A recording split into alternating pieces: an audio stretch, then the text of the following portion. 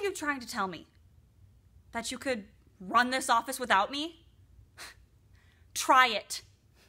See, I don't need this job. Nope, I could walk out that door and not miss it. I am only here out of respect for your father. Your father was a good man who worked hard to make this office what it is. I am not here to listen to your little jokes and sexist digs all day. I have better things to do, like work. This is my desk.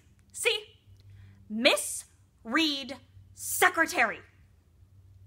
So, Mr. Ketchum, I strongly suggest that you take yourself back to your office so that I can finish my work. Otherwise, I'll be calling your daddy to tell him how you no longer have any secretary at an office